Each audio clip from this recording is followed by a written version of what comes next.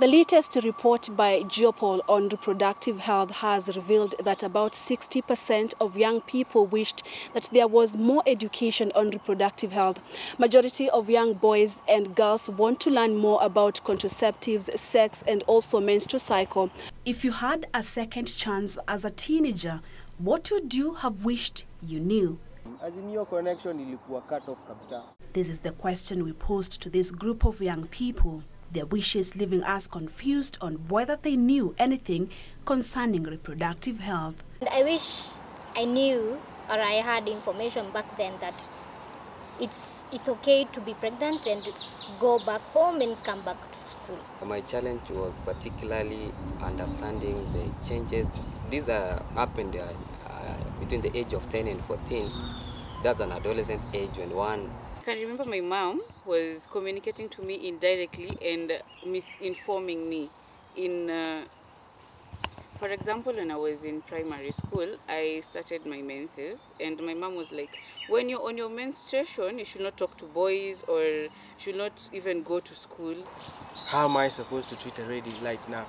And for instance, when it comes to now sexual advances, right now we have like the acts that are protecting the ladies now, that the things that we used to do back then when we were boys. Like right now,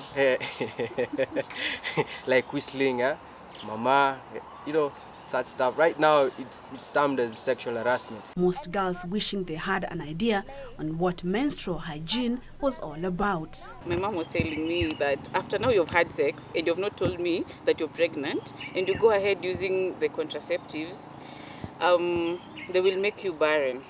The boys, on their part, the boy child has been neglected. It's evident because much of the attention has been given to the girl child. For some reason, the girl child is advantageous because you see, the girl child can go to clinics for maybe some checkups or such.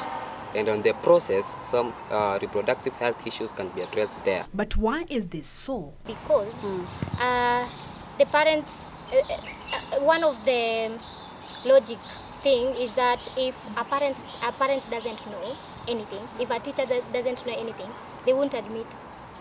They won't admit it, they don't know. So they'll punish you. Some counties literally, for real, people don't have information.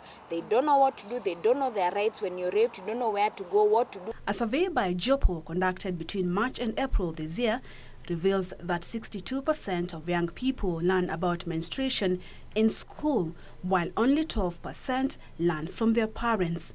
In the findings, sex education, contraceptives, menstruation, and gender equality are among top issues lacking attention. This new era, they need to get this information so as well we will feel safe, because there is no way me I'd converse with my mom or with my dad, sorry to say so, if they'll be watching that is. Purity Museo, Channel 1 News, Nairobi.